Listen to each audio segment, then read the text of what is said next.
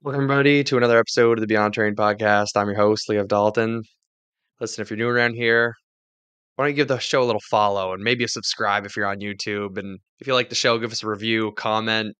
As always, sharing is the best way to help support the show, get the word out there, and really share the message that we're trying to explore here. So really appreciate all that, guys. Today we're gonna have a great episode. We have Brian Sanders on. Um, this man has some really cool Instagram pages, does some really interesting work, has some really cool businesses that I want to talk a little bit about. To me, he seems like a really solution-minded person, and I think that's really important in today's day and age. I think it's all too easy to kind of focus on all the problems that are happening, and there's a time and a place for that, of course, but moving towards solutions is very important. So, really appreciate you coming on today, Brian. Thanks for joining us. Absolutely. Good to be here. Right on. So I ask all my guests an introductory question. I ask them to define health, what health is, what it means, what it looks like. You can take it any direction you'd like. Oh man. Yeah, I think health is thriving and not surviving, and it's more than the absence of disease. I've seen some definitions of health, it's the absence of disease, which is really sad. That's what it's come to these days is people just think that that's kind of good enough. And I think there's way too many people out there just surviving, right? And not enough people thriving. And it's, I don't think we even know what it means to thrive anymore as humans because we've come a long way since our ancestors. And we'll probably get into a lot of that stuff. I'm into this idea of ancestral health and that we were healthier in the past. And there's this idea that we weren't, that it was, a hard life and we were just barely surviving. And I don't believe that's true at all. I know a lot of good paleoanthropologists and doctors that study this stuff, and we were doing really well. We were super smart. I always like to think of humans as well, know how smart we are now. We have iPhones and rocket ships and amazing stuff. Hundreds of thousands of years ago, we were just as smart. But instead of knowing how to create an iPhone, we know how to hunt and live and acquire food and detoxify food and take apart animals and track them and navigate from the stars. And, we weren't any less intelligent. I'm telling you, we had the same brains and we use them in different ways. Right. And it's so cool to think how we were just thriving back then and how we could use that knowledge in different ways. And we've lost a lot of that. And we've lost a lot of what it is to be human, really. And so, yeah, I'm on a journey to, the broader journey is to get more to our human roots. Yeah, well put. I mean, like, I think we probably align there quite a lot. I'm really interested in the ancestral way of life. And, you bring up a good point that um, a lot of this is lost. Like, the modern man simply wouldn't be able to survive in a primitive setting for the most part, obviously. Most people wouldn't be able to survive. They wouldn't be able to track. They wouldn't be able to hunt. They wouldn't be able to prepare food or keep food or build shelter, stuff like that. The other funny thing is that even in the modern world, yeah, we have iPhones and we have laptops and stuff like that, and it's really easy to sit there and use an iPhone and use a laptop. But think about, like, just something that popped in my mind is most people can't build an iPhone or build a computer, right? Like, you No know what I one, mean? yeah. Like, this is, and it speaks to I think to our ability to work together, right? Because even like to build these technologies, there's many steps involved. So, but again, like, to have a successful, thriving community, it takes a lot of working together, right? It takes a strong community, it takes a strong bond, um, in a slightly different way maybe than what we have. Because even though we're hyper social, we're hyper connected, we're not. A lot of people are depressed and feel lonely, right? It's a very interesting dynamic that we are more connected than ever, but and have access to any food that you want at any time, but still we're more unhealthy than ever. hmm Well, I think about this stuff a lot, and yeah, community and the people around us are so important. And there's a blue zones that I like to debunk. But one of the great things they do have is that community and people around you, and they realize how important that is. And there's also an idea of people think it's kind of dumb to do the ancestral thing. They're like, oh, you guys want to run around in loincloths and live in caves? And I'm like, no, not at all. So Well, I partly, uh, what's that? partly. Partly, well, a little bit, a little bit. It's just, I mean, I want to have time outdoors. I want to be around the bonfire. But no, I still live in the city. I'm here in Austin. I live near downtown, but I can still live in a more human way. That doesn't mean I'm living in a cave, but that means I'm going to a farmer's market and talking to people that raise the cows and the eggs and getting meat from them. Right. So it's like, I'm so far away from living in a cave and doing all that stuff, yet I can still have the human experiences and live better and not just be like someone who orders Uber Eats and plays video games. It's like I just came from beach volleyball actually. So I'm out there doing stuff outdoors while living in the city. So that's what I mean with this ancestral health stuff. Because sometimes some people are into it, right? And they're great. But then maybe 80% of people out there or people listening, they might be, man, these guys are, just some caveman, it just doesn't sound that great or that appropriate in modern society. So we're trying to navigate that to live in a modern world, yet not succumb to the modern tragedies, that diseases, all that stuff that most people do. Yeah, common thing that we talk about here, kind of like the integration of natural principles into a more modern lifestyle, right? Like, um, I mean, look at what we're doing right now, right? You're in Austin, I'm up in Nova Scotia, and we're having a conversation. Um, it certainly doesn't fall into the category of ancestral living, Yeah. but at the same time, we can take the good from this. Hopefully sharing a good, decent message and trying to get the word out there in that respect. Um, using these modern technologies for the good, right? And not Hmm. getting trapped by an algorithm or consumed by it, right? Like we're not even engaging in overconsumption either, right? Like having the balance with it. They're tools, right? They're tools. And you don't want to abuse them. Hmm. So I think that's a really interesting point. We keep coming back to that, right? It's the integration of ancestral principles, if you will, into Hmm. our lives. Yeah. Yeah, that's great, man. Maybe we could dig in a little bit into how you came to this conclusion that, the ancestral way of life is almost like a healthier way of life, right? For me, it was a lot through Weston A. Price. Even talking to the local native here, a lot of them like to talk about their ancestral way of life, right? Weston A. Price was big, talking to people in the community, the health community that are kind of in a similar mindset. But curious to hear how you kind of came to this conclusion, and also, what were those big pieces of evidence that really hit it home for you? Yeah, I never thought I would be here. I started as a mechanical engineer, and I grew up in Hawaii. I was just good at math and science. I just thought, oh, I'd be a mechanical engineer. Went to college, got a degree from UCLA. It's amazing. Did some cool stuff. Got into tech later.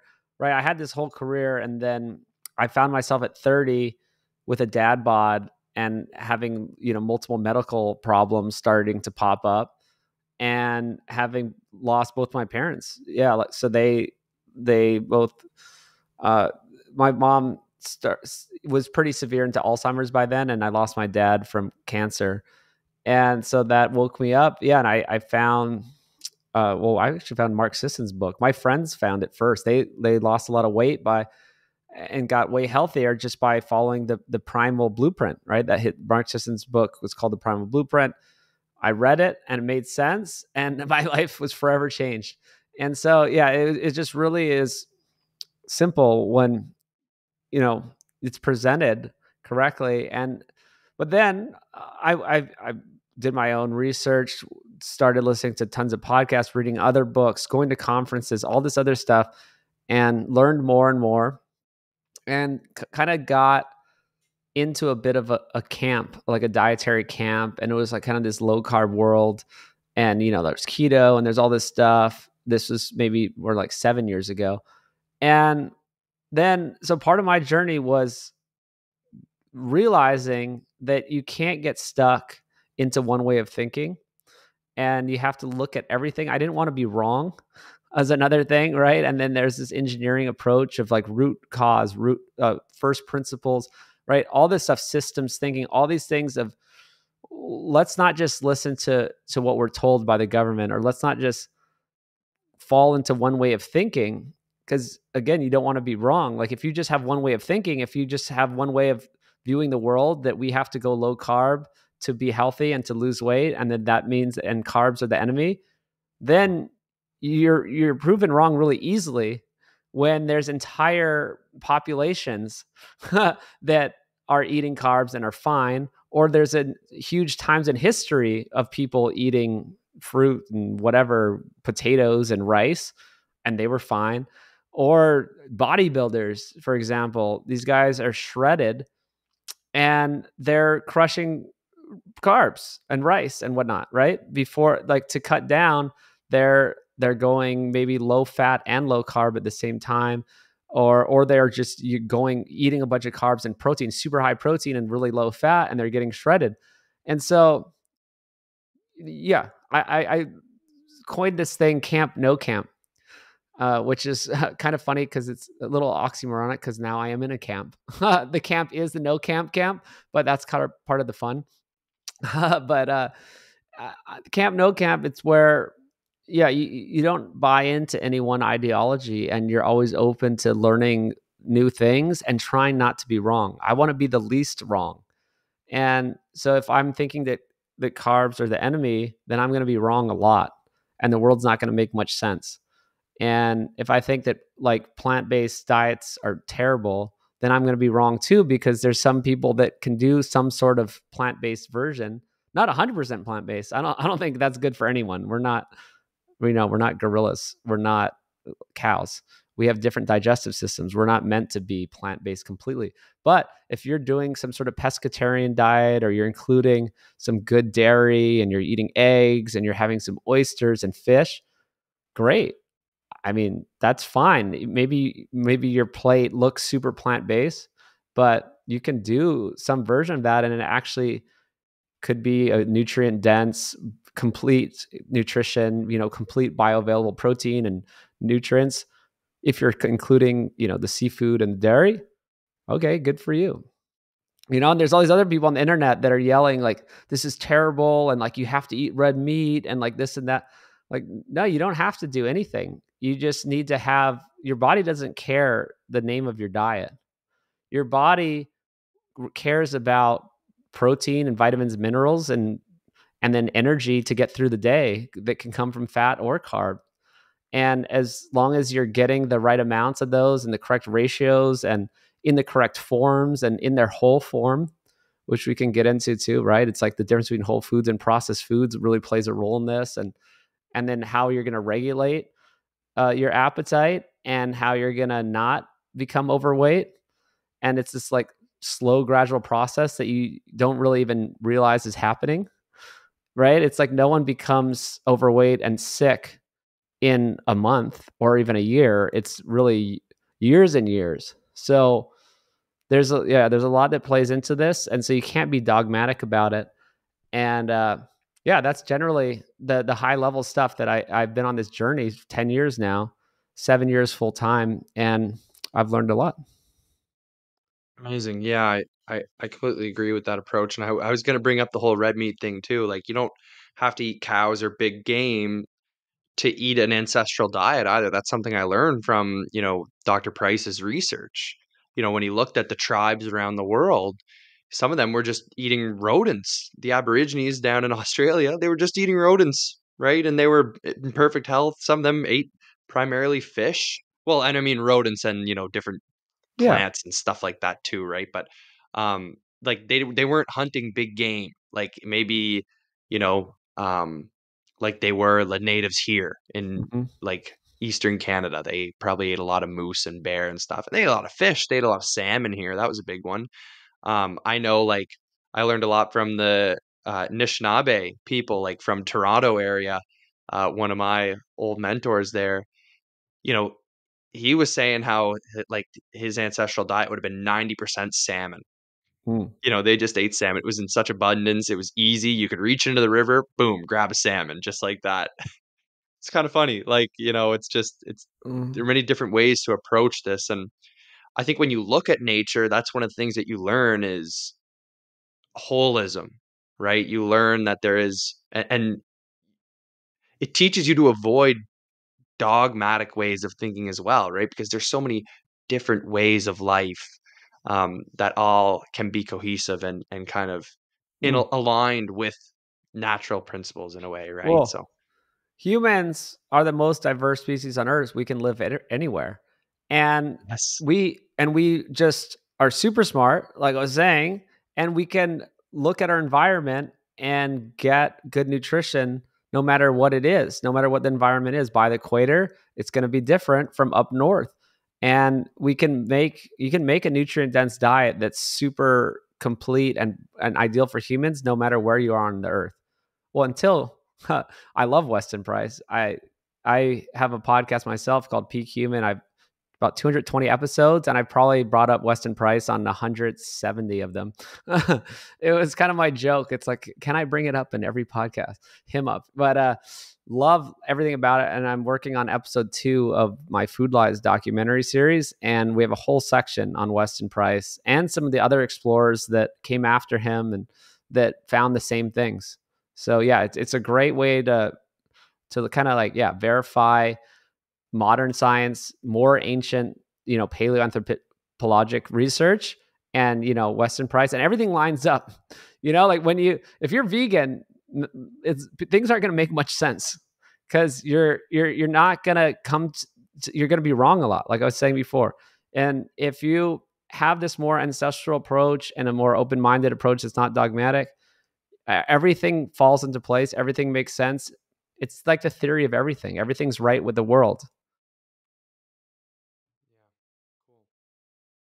so obviously the food lies is a big page, gained a lot of traction, really impressive.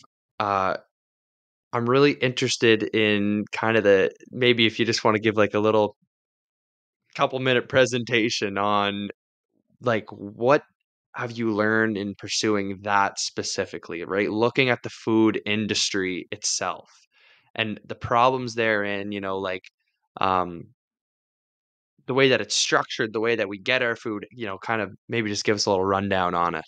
Yeah. I fell into social media to start off with the actual Food Lies account just because I was making this docu series and I didn't know what I was doing. I didn't have a monetization plan, and I didn't have anything going for me. So I started a podcast, started the social media, and it just grew into a movement. And so, yeah, people can follow me on Instagram is mainly where I post at food.lies, but it's a huge learning experience of putting information out in the public. And it's like I'm kind of making the docu series along with the world and getting live feedback, right? And it's really cool doing it along the way, and then I can see what resonates with people, and then I learn from other people on social media, or really I've interviewed over 300 people now for the series or for my podcast or just in general. And so that's part of my goal is, like I'm not going to just go down one path and just think I'm right. It's like, how many people can I interview? And I think my role is the communicator in all this. So even people listening, why am I listening to this guy?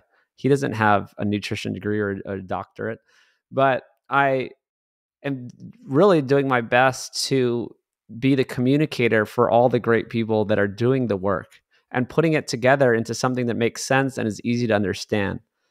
Right. So that's kind of what I've been doing full time for 7 years. And then, yeah, it's taken me in all different directions. It's taken me into regenerative agriculture, right? It's like, okay, if we're going to be eating animals, how do we do it properly? It's taken me into more precisely the food lies, right? And which is sort of big food and that whole industry, which I learned a lot about. There's also big pharma and the sick care system, right? That's a big aspect to it too. There's big government too, like even worldwide up to the WHO and what's going on there and what is their agenda and why did they say in 2015 that red meat was a carcinogen and processed red meat, was bad for us, stuff like that. There's so much to the story when you really want to understand it all, because I talked to so many people along the way. I talked to random people, I talked to doctors, I talked to Uber drivers, I talked to so many people. And if you just tell them one part of the story, they're not going to believe you or it's not going to make sense.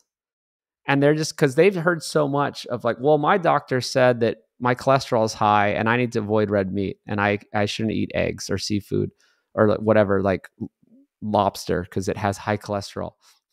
And and then someone else would say, well, I heard that it's the number one cause of carbon emissions is from animal agriculture. I'm like, well, that's insane. That's not correct at all. That's like from a vegan film and it's completely debunked, right? So there's all these different ideas that have been put out in the mainstream, and it's really hard to for normal people that are living their life and have their job and their family to sort through it. So, I mean, hopefully by the end of this podcast, even people already know probably if they're listening a lot of this stuff, but maybe they can send it to a friend and it'll all make sense that if you look at all these different pieces of the puzzle and you kind of undo the I think a lot of it's propaganda. Undo a lot of the propaganda from the mainstream because they're what I found is really it's a bit these are big industries. The sick care system, the medical system and pharmaceuticals in the US, it's the top 4 industries in the entire US are all in sick care. There's $3 trillion industries. Maybe the fourth one I think is close to a trillion as well. And they're all just medical, pharmaceutical, all that. So there's a lot of money into keeping the status quo, to keeping the systems the way they are, the big food as well. And it's not even like conspiracy stuff, right? Like it's just this is how the world works. The food system makes so much money, and then that actually makes the chronic disease system and the sick care system a lot of money. And it kind of just is this revolving door of money and patients and disease management instead of fixing any of the problems. So again, I guess I'm talking in high level stuff right now, but if you want to drill down on any of these, uh, let's do it. Yeah, definitely. Um, I think one of the biggest realizations that I kind of have was like how incentivized it is also to like take big agriculture for example, right? Large farming operations. 90 I forget the exact statistics. It's well in the 90%. It might even be 98% of farmers can't afford to seed their field every year. And so what happens is you need a loan Mhm. to be able to literally plant your crops, right? Because farming is not a very profitable endeavor, right? And I grew up around a lot of farmers. I have the utmost respect for farmers. Um, but just the way that it's structured, if you want to get a loan for, sowing your fields, there's a requirement to put down a certain amount of fertilizer. And like we're just talking about NPK synthetic fertilizers here. Like so you need to put a certain amount of fertilizer down and you need to put a certain amount of pesticides in that field as well. It's a requirement to be able to get the loan to just put seeds in your field, right? I actually took an organic agriculture class and it was all about transitioning farms to organic agriculture. You simply are just in the hole for like 5 years and none of it's incentivized, right? It just there's no there's no money in it. And that's kind of one way that I approached it, was looking at it from like a business point of view too, like looking for where the money's going, where's it coming from. And that to me gave me a lot of insight. When you look at it, because it is a business. There's Mhm. no way around it. The pharmaceutical industry, it's an industry. It is a business, and I do think that they're good-hearted people that work for it. But the way that it's structured as a business, and businesses need to make money, and they want to make money forever if they can. So, again, changing the status quo and understanding of health and wellness and food systems, anything like this, they don't want that to change. And if it does change, they want to be in control of that change so that they can adapt their systems to continue to make their stuff profitable, right? Like it's simple, it's profit. If there's no profit, there's no money, well then there's nothing for them at least, right? That's a business way of thinking. Generally sovereignly speaking, I don't agree with that, but anyways. Yeah. Well, yeah, I didn't know how it worked, but yeah, I think it was around 6 years ago. I talked to Gabe Brown. People may know about him. He's doing regenerative ag, or like holistic management, doing mixed agriculture using plants and animals, no till, using all these things in a big way. He's actually in a new film, Common Ground, that I saw that hasn't kind of come out to the public yet, but I was at the premiere and talked to him 6 years ago about this, and he told me about that you could not get a loan. You have to play in the system to do it. And so it was only kind of by accident and by tragedy that he got into this, and he's doing it in 5,000 acres, probably more by now. So he's actually doing it in a big way. It's possible in a big way. And he told me, I mean, you can listen to my podcast with him. There was, I think it was hailstorms. There's like year after year, his crops were ruined by hailstorms in North Dakota or something, and getting ruined by weather. And he had to just figure it out on his own, right? He was going to go broke, and he just was like, "How am I going to do this?" So he started learning about no-till and just doing all the natural, holistic methods. And eventually, 6, 7 years, it started working and paying off. And so, yeah, I see how hard it is. People can't just do it. And then you're talking about the solution, right? And then like can we do this? And just in general, being solution minded. He gave me some insight on that. Is that people are following the money in a good way. So he told me 6 years ago, he couldn't tell me who, but big companies, big corporations were investing in grass fed, grass finished, regenerative stuff like that, because they saw that consumers were wanting that more. So he was saying he was working with some of these big corporations and helping them, consulting with them, right? And saying, okay, let's do this. Like, this is how you do it. And you can do it in a big way. And then you could make money. And so that's what's going to talk to the change, is if consumers want it, and then the big companies can allocate some of their resources towards that. It's going to be a slow transition, but it's possible. Great point.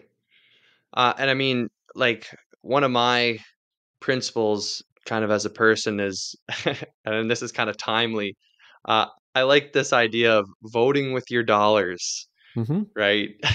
Obviously a Today, big, very timely today. Yeah, no. very timely, right?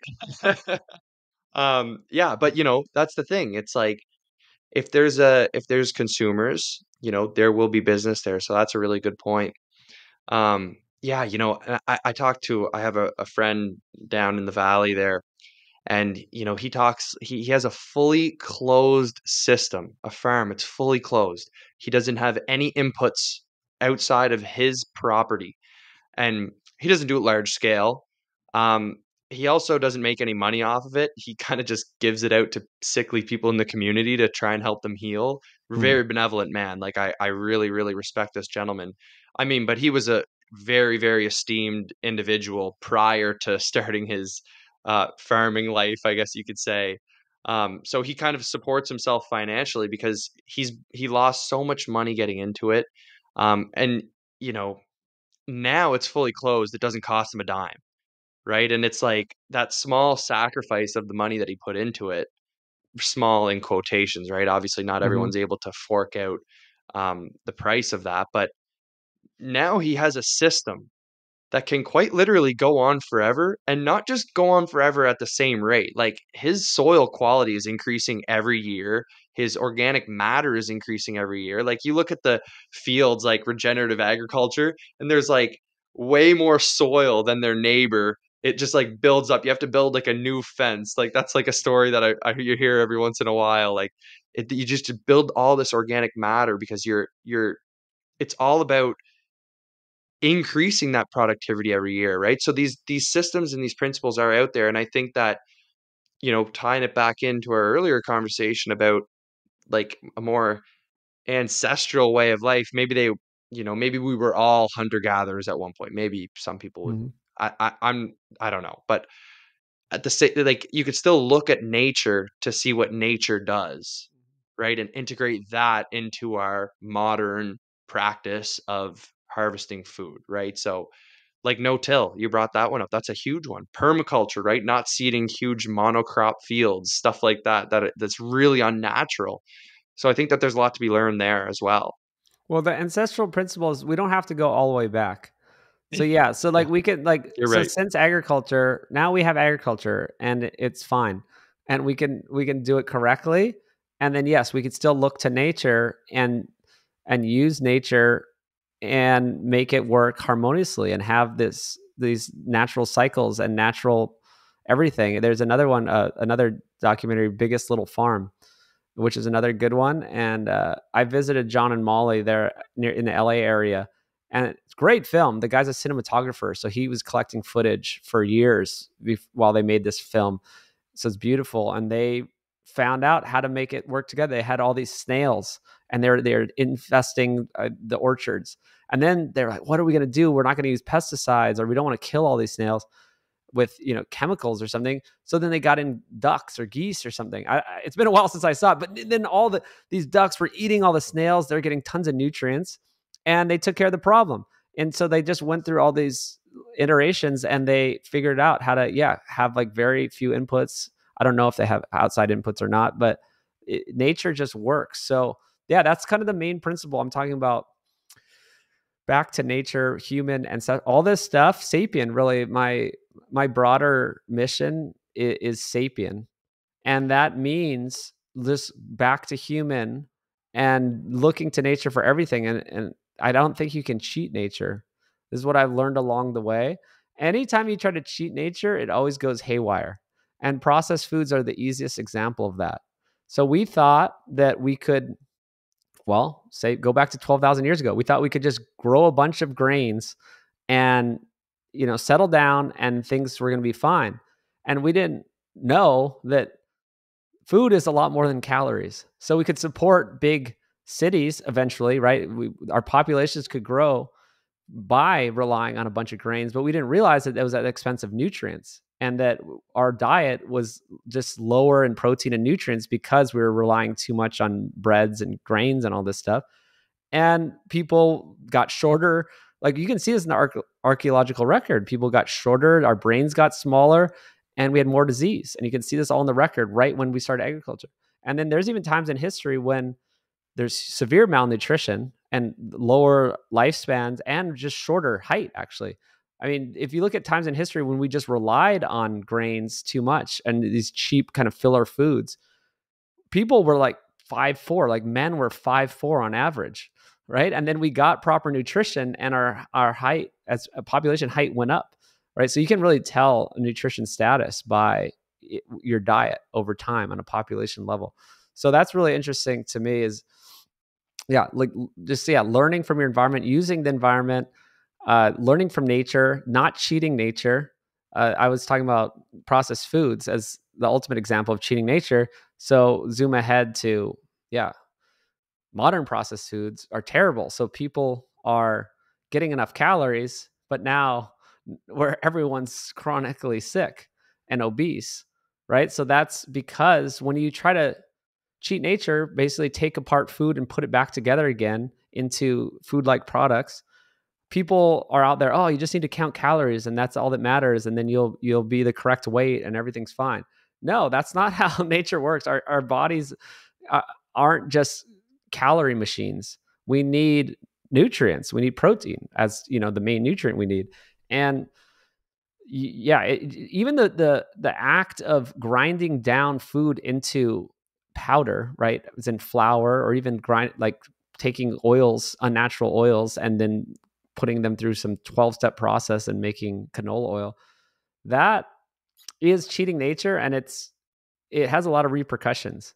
And your body sees these inputs differently, right? And then so there there's a lot there, and people still don't even recognize what the problem these are causing, right? People are still out there saying, oh well, all that matters is calories. And it's like, well, you can't just you can't just like have a protein bar and think that it's equivalent to, say, yes, a steak, that a piece of meat that we've eaten for all of history. Your body, if we talk about satiety, that like your body is reacting to that food differently in your gut. There's different blood sugar response. There's different proteins that we can absorb and not absorb, different minerals, vitamins. And it's a slow process that, yeah, maybe a bodybuilder can just eat protein bars and, or broccoli and chicken breast and cut weight in its short term. But like long term, people can't regulate their appetite the same way, right? Or do something sustainably or get proper nutrition. So yeah, these are the things that I'm really interested in, is like the more long-term stuff.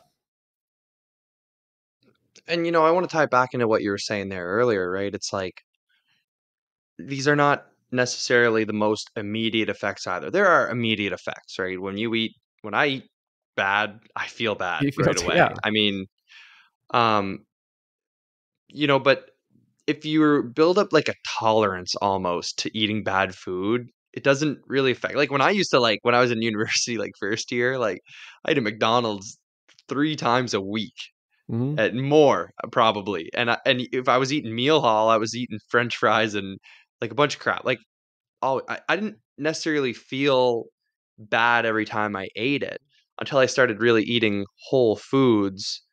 And then now when I eat, processed foods, I'm like, boom, wow, that's intense and it's right away and I can really feel it. But Hmm. um, when you build up this tolerance, you can kind of almost sustain that for a long time. Like our bodies do adapt to Hmm. what you give it, right? So if you only give it, you know, it will survive off of like lower quality foods. And um, this is why like someone can go vegan for 10 years, they're not going to die in that 10 years, but you might see overall a decline over time. Um, Same with the bodybuilders. They might be in insane shape when they're competing, um, but then over time depends on what they do after they're competing, stuff like that, right? It's very individual and hypothetical, I guess, in a way. But No, um, this stuff, yeah, it's just, I love this stuff. This is stuff I think about the most. And it, you're right. Your body gets used to it. I know so many people. I was that guy. Yeah. I was 30 and I was trying to manage calories, my best. You know what I mean? Like I was doing the best I could. I didn't want to overeat. I didn't want to be fat, but I was just 25 pounds overweight, really, of fat and not enough muscle. And yeah, it just happens to everyone. It happened to my parents. They weren't obese, they weren't a mess, but they were just, you think you're okay, you're scraping by, you're eating just like everyone else does, and then it's just a slow thing. Even- I like the vegan thing too. You don't die in those 10 years. It's actually a natural adaptation that humans have, is that we're able to get just enough nutrition out of all the plant foods to survive basically some crazy climate catastrophe, or some hunt. We couldn't hunt animals for some reason for a month. Yeah, we developed the ability to go into the fallback mode. I call it kind of like the fallback diet, right? It's like, yes, you can lose weight on vegan. That's a fallback diet. That's like your body has developed the ability to not die. But that doesn't mean you're thriving. You can lose some weight, but I mean, you're not getting enough nutrients. You could be damaging your body long term by just getting under not enough nutrition. You could be like ruining your thyroid. There's all these problems that the vegans will get. So Yeah, it's hard for people to think long term though. Humans, there's kind of this fatal flaw of being human is immediate gratification, and it's like it's really hard to think long term as a human. And I think for all of history, we kind of didn't have to. And it was kind of advantageous, I think, more back in the day. If you're thinking about 50,000 years ago, you didn't really have to think long term because everything around you was nutritious and healthy. You know what I mean? Like everything you kind of just did things, and you needed you needed food, and the food you got was good, right? It was whole and real. And now, since we have modern society and there's tons of modern convenience, now that that our brains, it's kind of to our disadvantage. So you have to fight all the urges of having the immediate gratification and having whatever you want, right? It's like it's well, the bigger theory is the mismatch. I read a book called the by Daniel Lieberman. I think it's a story of the human body or something. He's a good, decent scientist. Actually, he's gotten some things wrong, but mismatched diseases. Maybe people have coined it before him. That there's just a mismatch, right? It's a mismatch between our genes, our ancient genes, and the modern environment, and that's really the if you zoom out enough, that's the biggest problem we're facing is that we're just Mm. not set up for this modern world. So people like you and I, and all the people doing this more intentional lifestyle or ancestral or whatever sapien type stuff, you kind of have to go out of your way to not be just a modern consumer like everyone else is. Mm. Yeah, this is like this is like a what I discuss in a lot of my YouTube videos actually is like that mismatch, our bodies and our adaptive nature, like especially, because even like, and it also highlights some problems in the way science is communicated in a way, and even maybe conducted a little bit. Like, so when you are eating a lot of plants, say you're vegan, right? They'll look at your microbiome. You have a completely different gut microbiome than you do when you eat primarily animal products, let's say, right? Um, now, it's necessary because to extract the nutrients from plants, you need different bacteria. Without bacteria, there is no digestion. It's as simple as that. There's no plants can't uptake nutrients, humans can't take in nutrients, right? It's absolutely necessary. So these microbes change. Now in science, what they'll do is they'll point to that and they'll be like, look, your microbiome is different on a vegan diet, and look at your microbiome on a animal diet. Look how unhealthy that looks compared to what this looks like. Like we don't like, you know what I mean? Like Mm-hmm. it's theory laden, right? We have our preconceived ideas and we're like, oh, let's look at this evidence. Anyways, you could swing it either way, right? You could say, look at this. We don't know what a healthy microbiome in quotations kind of looks like, right? A priori. That's kind of a difficult thing to conceive. If you're going to think about it a priori, you could think, let's look at the microbiome of someone who's living, in an untouched tribe or something like that. That would probably be a better way to go about that. Um, yeah, Well, but our body, please. well, no, I did. I tried. I mean, I didn't do that specifically. I didn't test their microbiome, but I did go with modern tribes. A few people left, and I went to Yeah. Tanzania and Uganda a few years ago, and they live completely differently. And of course, they have a different microbiome, but I think there's a lot of problems with the thinking, and exactly what you're saying is true. We think that you need 100 types of plant foods to be healthy because maybe some Dr. Herman Poncer went out there, another guy I talked to on the phone, which I did not have a good conversation with because he's kind of like thinks the food pyramid is it. He's like, we already know what health is. It's grains and plants. A lot of people are caught up in that who are of a certain age. But if they see the Hadza over the course of a year eating 100 types of plants, they think that that's why they have a good microbiome. And I had a completely different interpretation of that. Not that I am a scientist or, I've done better science than Herman Poncer, but I just think he's caught up in the wrong paradigm and a bit of the old thinking. that they're out there. They caught an animal. That is, we showed up and they had this small deer as a tick tick, and they cut it open with a knife. It was like they kind of only had the only modern things they had was a knife and shorts. Shorts are actually a great invention. It's really hard to like fashion your own clothes out of an animal skin, right? Shorts are really handy, so they trade for modern shorts.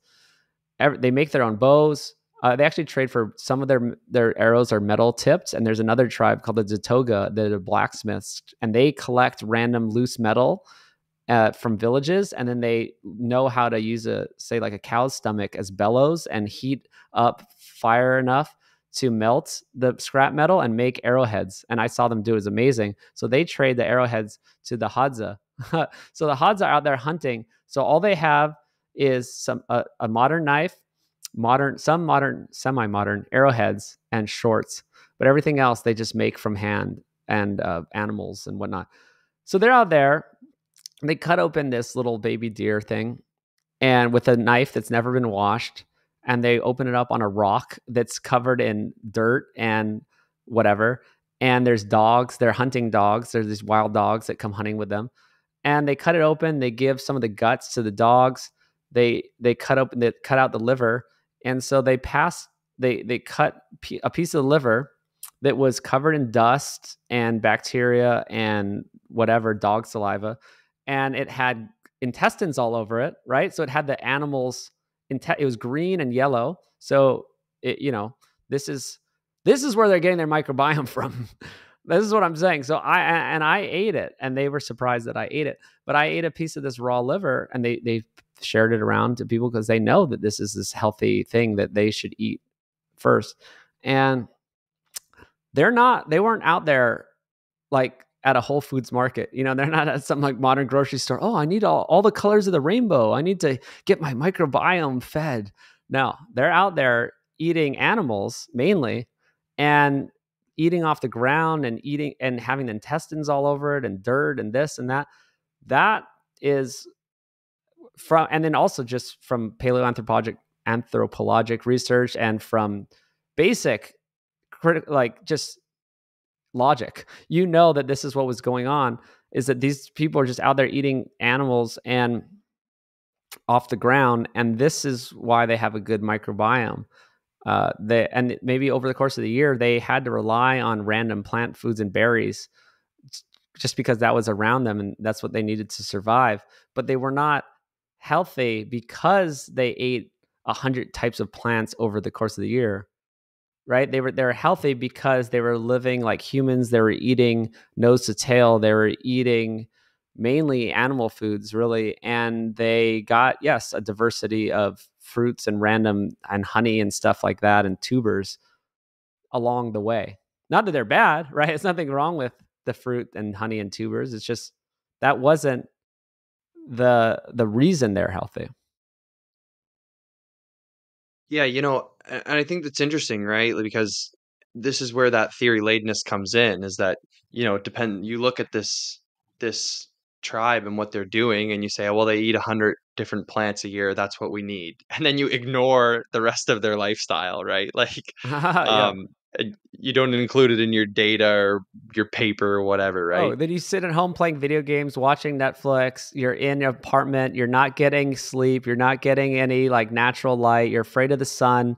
You're eating grains as a base of your diet, and then you're avoiding red meat, and then never eating organ meats. Never, thinking eggs are going to kill you, and then think you're going to be healthy because you're going to eat 100 plant foods. It's crazy. It's crazy. It is. That probably ties into like partly your criticism with the blue zones, right? Kind of selecting what you're saying about these zones. Am I kind of on the right Yeah, track there? Or? I've been to some of them, and my friend Mary's a medical nutritionist and has traveled to a lot of them and put out some content debunking them. These people are eating animal foods nose to tail, like they are not plant based, but they're also doing 99 other good things, right? And Yeah, then the blue zones, yeah, they're doing a lot of very good things. They're eating whole foods. Maybe that's number one. Like their diet, all the blue zones, they are eating whole foods. They're not eating a lot of processed foods. These are people living traditionally. So that's great. and they're all eating some sorts of animal foods. So again, that's great. This the guy Dan Buettner, who I think is fraudulent sort of guy that's not a scientist and just came with a preconceived notion of vegetarianism and made a lot of money off this and cherry picked data and just came with his theory and set out to prove his theory instead of looking at what was actually they were actually eating. And yeah, so they were eating whole foods. They were all including animal foods. They were definitely this is what humans have always done. And they're living in communities. They have a sense of purpose later in life. They are outside in nature. They're moving. They're constantly exercising. They have these old ladies gardening. They're like walking up with groceries and up hills, and they're doing everything. They're getting to sleep. They're getting sun, nature, everything. Right, community, and eating whole foods. So it's like, yes, these blue zones are doing so many good things, and maybe some of them happen to be more plant-based at certain periods, but that's not why they were healthy. That was just sort of like the nature of their environment. Like in Okinawa after World War II, they didn't have much meat, and they were forced to eat a lot of sweet potatoes, and they just relied on sweet potatoes because that's all they had. And they ate fish and they ate whatever they could get, right? So they weren't vegan at all. They were just happened to only have a lot of, that's all they had. And so now this is just a problem with these modern people that come and observe things and think they know what they're talking about. They're trying to. I saw the stupid thing on Netflix, the Blue Zone, live to 100, whatever it's called. So they're trying to like back into what's magical about these purple sweet potatoes that are making people live to 100, and it's just so frustrating. It like hurts my head. Like, do you really think there's some magical compound in purple sweet potatoes that makes you live to 100, or is it people having no money, relying on completely whole foods? They have no money to just buy snacks and treats and sodas and whatever. They didn't even have them maybe back then. And they're doing everything correct. And that's why they're healthy. And this is another human flaw and the immediate gratification type of thing is everyone's like looking for the cheat code. They're like, if we can just figure out what's in these purple sweet potatoes that makes people so healthy, then we're going to solve this problem of dying. We're going to live. Everyone's going to live so much longer. And it's so dumb. It's such like a human flaw thing to think of, that we're going to skip all the foundational pillars of being human, and we're going to just extract a compound or just eat tons of sweet potatoes that are purple and think that that's going to make us live forever instead of doing the work. You know what I mean? It's like the biohackers. I just don't really agree with a lot of the biohacking people. They're like, oh, I'm going to wear gadgets and gizmos and I'm going to do all these like crazy things and I'm going to live forever. And meanwhile, I've seen them. They're just eating like French fries, and they're just like they're obese, and they just think that they can shortcut their way into good health because they ate some purple sweet potatoes. Yeah. It's like a magic bullet way of thinking about life, right? Everyone's looking for that magic bullet, the supplement or the pharmaceutical drug or the sweet potato or the blue light blocking glasses. you know, I Everyone's did. looking for that magic Well, it's bullet. human. It's kind of that human nature. It's hard, but it's like Yeah. so. It's like this whole sapient philosophy is letting people know the focus your money and your willpower. You only have certain amount of willpower and focus in your day and money, to spend on these things. Focus it on the right things, and these are just the foundational human things. Focus. Like I use all my effort and willpower and everything to just getting the basics, eating real food 98% of my meals, getting outdoors and exercising, getting my sleep, just doing that. And if I have time left over and willpower left over to put on some blue blocking glasses, then great. Right? That's just like a bonus to me. Yeah. Awesome. Right on. Well, it might be a good time to kind of wrap things up here. Is there anything that you want to add to this episode? Anything that you might have missed or that you want to Uh bring up? yeah, I guess I hope we haven't been too general. Like to I have this idea of like how to look at food and health that maybe can get specific, and it'll start general. That food is four things. It's vitamins, minerals, it's protein. These are your building blocks, right? These are your nutrients. And then it's energy, which is fat and carbs, right? So it's food. It's kind of like these four things. It's protein, vitamins, and minerals, and then it's fats and carbs. Generally, it's like the first two are your nutrients, your building blocks, and the latter two are more of your energy sources to get you through the day. And your body doesn't care the name of your diet. It cares that you're getting enough nutrients to build it and enough energy to get it through the day. And for all of history, we got that by hunting and gathering around us. And it came naturally. Nowadays, it's 80, 90% of people's diets is low on nutrients and high on energy, right? So they're eating not enough protein, not enough good quality, complete protein, right, from animal sources, not enough vitamins and minerals for many reasons. Even the soil's depleted. If you're going to look at plants, they're a lot depleted in vitamins and minerals as well. And they're eating too much energy from fats or carbs, right? So eating processed foods, you're screwed from the get-go. Low nutrients, high energy. All processed foods are low nutrient, high energy. And so, yeah, I'm not blaming carbs for every problem. It's basically empty energy, empty calories that people are eating from processed foods, from it could be fake fats, right? The seed oils, all these kind of fake fats we haven't eaten, or the just empty carbs, processed sugars, processed grains, stuff like that. So if you look at food in kind of this nutrient to energy paradigm, nutrient to energy ratio, then you're gonna do a lot better. And it's not very sexy. You're not gonna be like a carnivore influencer and have like great follower count because you're talking about the nutrient to energy. And so people don't want to hear about it. They just want to know what to eat. And so I guess to get more specific, if you're eating whole food, if you're eating meat, eggs, fish, fruit, quality grass-fed raw dairy, just simple things, potatoes. You can eat your sweet potato, even rice. I mean, I cook white rice in bone broth, get some more nutrients back in it.